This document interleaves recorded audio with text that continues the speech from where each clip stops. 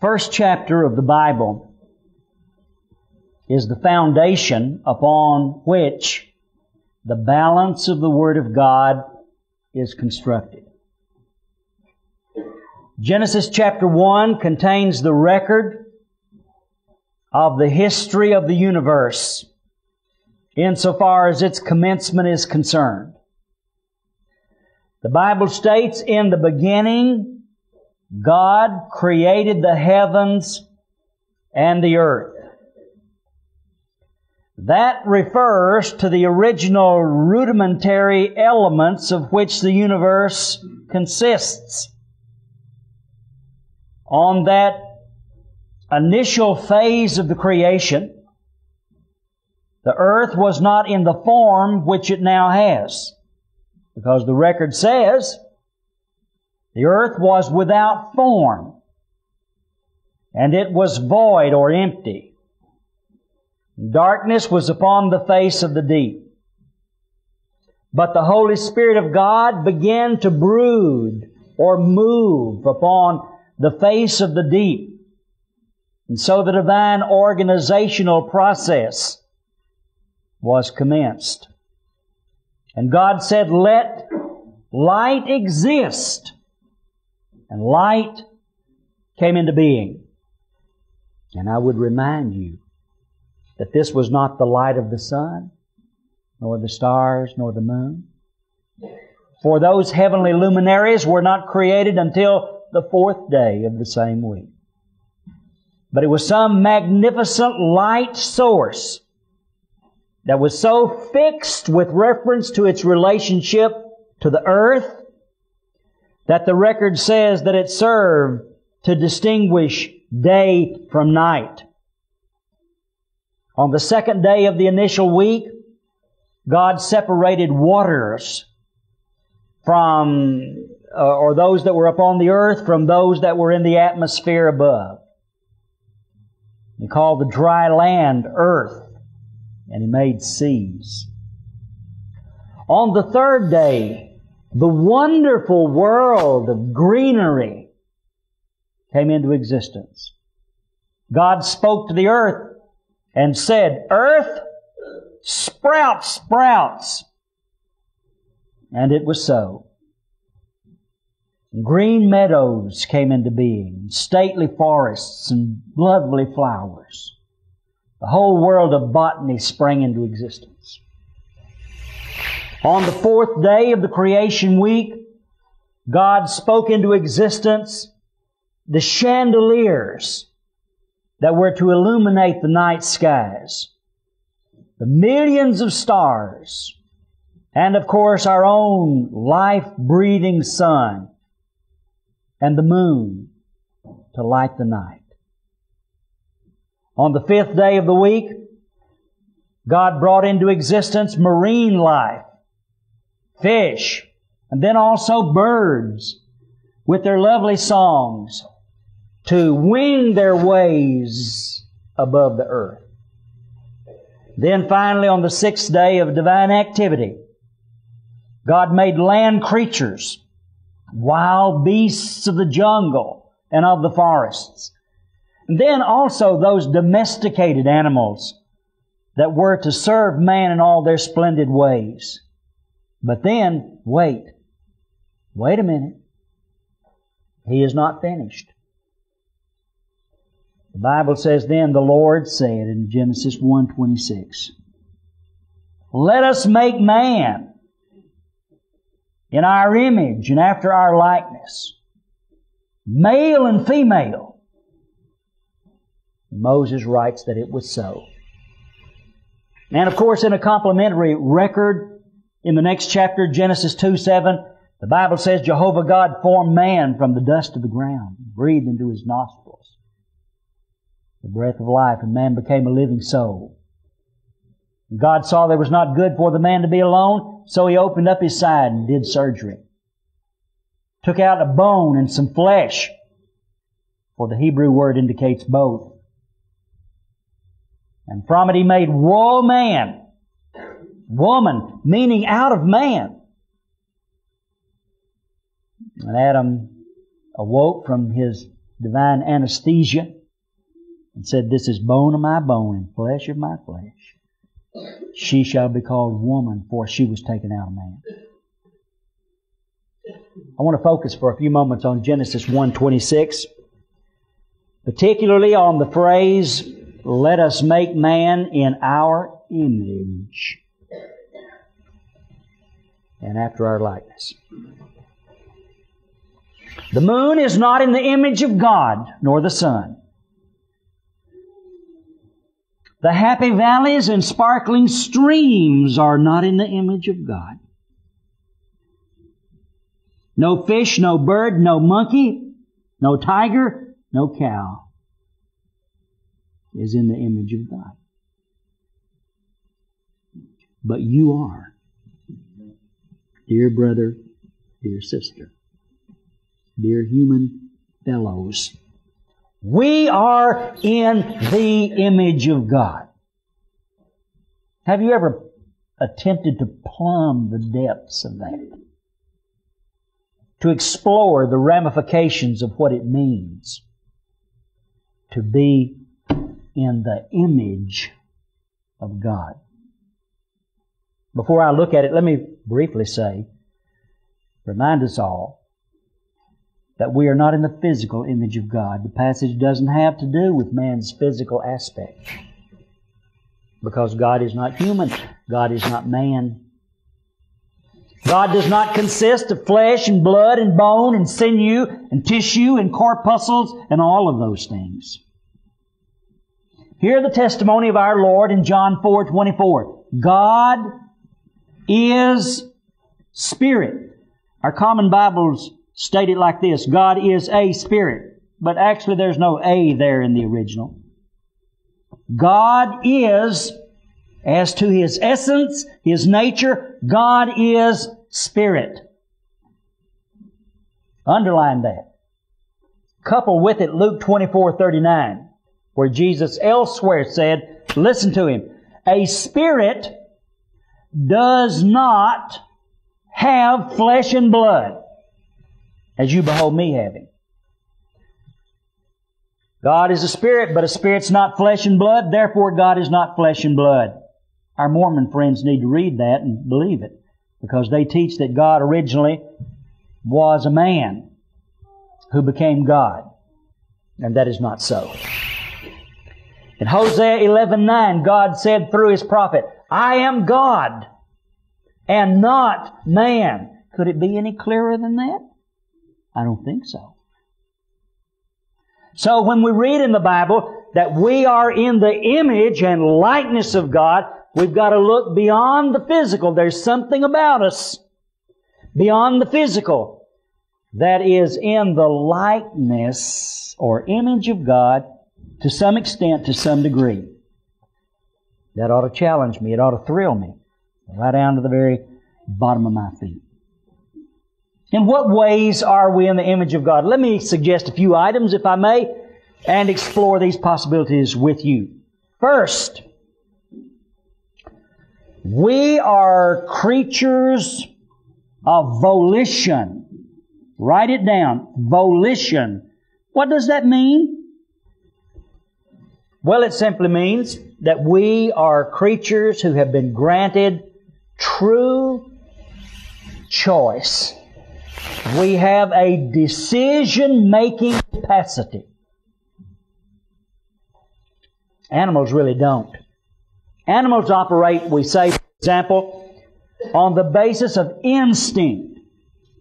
When a bird flies south for the winter, it never has to be taught how to do that. It can go thousands of miles and spend the winter and return to the very same tree or the very same barn in the spring of the year. All instinct. While it may be true that human beings have some level of instinct, for example, a baby doesn't have to be taught to nurse. They just know how when they're born. It's, we might say, instinctual. Be that as it may, nevertheless, human beings operate mostly by learning. And as we learn, as we develop conscience, We have the ability to make choices. Why are you here this morning?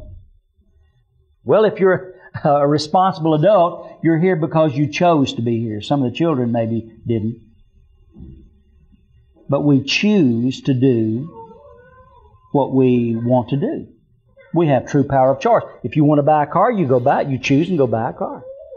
If you want an ice cream cone, choose and go buy an ice cream cone. We are true creatures of choice. How is that so? We're unique in that regard. Because God has granted us that ability. It's a part of our soul. It's a part of our spirit. It's a part of that intellectual makeup which we have that is in the image of God. Now, a lot of people would like to repudiate that concept and believe that they are not creatures of choice. That they are kind of checkers on a big universal checkered board and they're just moved about by forces. The Darwinists, those who believe in the theory of evolution, maintain that our lives have been so programmed by our animal ancestry that we really don't have any true decision-making capacity. When a person goes out here and murders someone or acts in a brutal, violent way, why, he couldn't help that. It was just his jungle ancestry sort of moving him as a pawn in life's cruel game. That is not so. I've been reading recently the writings of Bertrand Russell. Bertrand Russell was an atheistic philosopher who died just a few years ago. A very influential man, taught for some time at the University of California, operated out of Great Britain for a good number of years. But as an atheistic philosopher, Bertrand Russell taught that we do not have free will. Don't have free will at all. Choices are made for you and you just react and act depending upon your environment. Edward Wilson of the University of California has initiated the theory known as sociobiology. And he says all of your activity is programmed in your genes. And just like you cannot decide whether or not your hair will be straight or curly, or your eyes brown or blue, or various other genetic qualities, even so you cannot decide how you will act and live. It's programmed in your genes.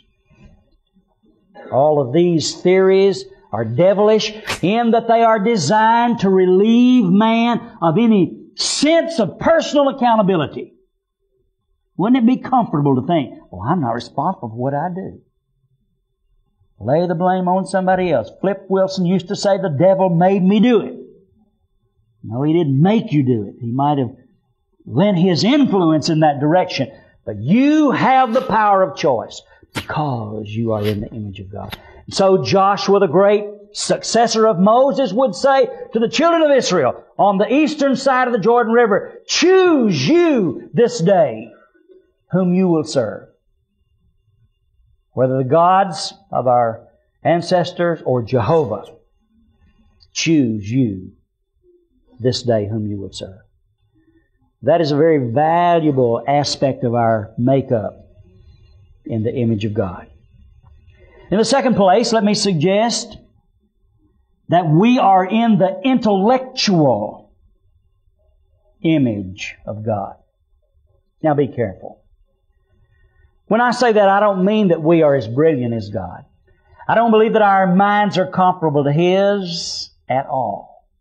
For instance, in 1 John 3:20, the Bible says, God knows all things. You don't, do you?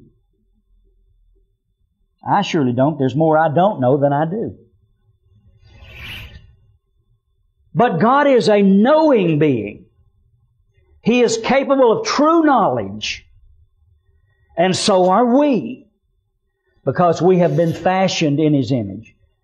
Now, there are a number of different aspects to the intellectual uniqueness of man.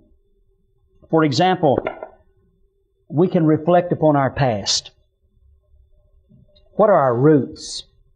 Remember Alex Haley wrote that great book several years ago, Roots. People are interested in their background. When I was home in Tennessee the other day, in my father's house, there is a great big red book, massive, thick, and it's called The Jackson Family. And I started reading that. I was interested in it. I can go back 6 generations, and the family of Andrew Jackson, the President of the United States, ties in with ours. You didn't know that, did you? Yes. I went all the way back through the genealogies, and I read that there were some twins way back there whose names were Cain and Abel Jackson. I don't know if that's the original ones or not. I don't know if their name was Jackson or not. But we're interested in our past, aren't we? Did you ever know a donkey or a dog who was interested in his own pedigree? We're interested in animals' pedigrees, but they don't care. They have no sense of the past, no sense of history at all. And they don't care where they're going. They don't have a clue as to what their future will be, and they're not the slightest bit interested in it. But we are. We plan for the future. And we have a longing for eternity in our breast. That's a part of the intellectual makeup of man. And we're capable of being truly educated and accumulating education. Let me make this point. Did you know that whatever, quote, knowledge that animals have, and I use the word knowledge probably in a loose sense, but whatever knowledge they have, the next generation of dogs won't have any more than this one. They don't pass it on from generation to generation. We build on the knowledge of each succeeding generation. But animals, since they merely have what we call perceptual knowledge and not conceptual knowledge, they are limited to only what they, quote, know in each generation. But we can truly be educated. You can train a dog to fetch the newspaper, but you can't train him to read it, and you can't train him to understand why he was to go get the newspaper. Unless it's some simple signal like I'll give you a cookie if you do, or swat you with the paper if you don't. But there's no true education so far as animals are concerned. But we can learn, and we can pass our knowledge on to others. We are unique in terms of our intellect. Why is that? I'll tell you why. Because we are in the image of the intelligent God. And ladies and gentlemen, there is not a philosopher in this world that can explain this unique characteristic of human beings in glaring distinction to animals. It's unique. We are intellectually in the image of God. Thirdly, the aesthetic image of God. What is aesthetic? What are aesthetics? It is an appreciation for beauty. You can admire the lovely. You can appreciate art. You can bask in a sunset. You can be enchanted by the fragrance of a rose. All of the things that God has put on this earth, many of which seem to have no functional or practical purpose, but they do have an aesthetic purpose. They appeal to a side of man that goes beyond dull facts. 2 + 2 = 4, A, B, C, etc. Man has an aesthetic sense. Animals do not. Animals never take care of themselves. No male dog, when he goes out to find a female companion, ever takes a bath, or puts on lotion, or tries to spruce himself up in any way? Personal aesthetics is not a part of the animal kingdom. But human beings, if they're rational and if they're trained, have an appreciation for the aesthetic. Nobody can explain where that comes from. According to the evolutionary concept, which maintains that we develop traits for a survival factor, there is no survival in aesthetics. It's not essential for our survival. Why then do we have an appreciation for art or music or a painting? We're unique in that regard. At least most of us are. Did you read not too terribly long ago about a woman who attached a paintbrush to her dog's tail, backed him up to a canvas, and had him paint a painting, and she entered it into a show and won a prize? Which doesn't speak very highly for the judges. But it goes to show that we are a part of a modern philosophical world which says that there are no standards and everybody just interprets things in their own light. Subjectivism, existentialism is the order of the day. And if you think something, well, then it is beautiful. And if you think it means something, then it must mean something. And so standards are stowed away. But the unique quality of human beings to have aesthetic values is a commentary upon the way in which we've been created. Fourthly, human beings are in the moral image of God. What do I mean by that? I mean right and wrong. Right and wrong. The Bible teaches that God is a holy being. In Isaiah 6:3, the divine angelic surrounded the heavenly throne said regarding God, "Holy, holy, holy is Jehovah, and the whole earth is full of His glory." Similarly, in the book of Revelation, chapter 4 and verse 8, voices around the throne of God said, "Holy, holy, holy, Lord God Almighty, Him who was and is to come." God is a holy being. And rightness and wrongness are measured by His nature. And He has implanted in us something that we call a conscience. A level of moral sensitivity that exists in every rational person and always will unless rationality is completely snuffed out and an individual loses all sense of what's right and wrong. And I don't know for sure whether that ever occurs or not, but I suspect theoretically that it could occur psychologically speaking. I saw an interview on television not terribly long ago with Charles Manson. And of course, I can't look into his soul, but I could not detect any sense of moral respectability whatsoever from him in that interview. But I'll tell you one thing, if it's gone, it once existed. Human beings have a sense of right and wrong. Now, we don't know what right and wrong are. In other words, we are not the dictionary to define that. We can't come up out of our own minds with a code book that says this is right, this is wrong. That's not my point. God determines that, and He has spoken of it through His divine revelation, the Bible. My point is, we have a sense that there is a right and a wrong. For example, we say, you ought to share. I mean, that's generally recognized throughout the world. You ought to share. You have 2 apples, I don't have any. You ought to share. Why? Because human beings have a sense of oughtness.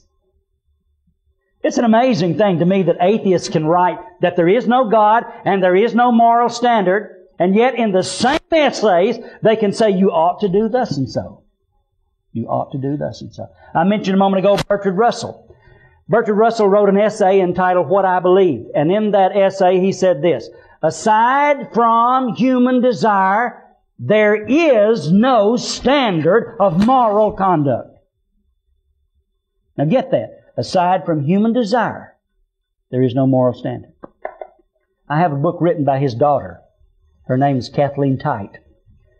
And she wrote a book called My Father, Bertrand Russell.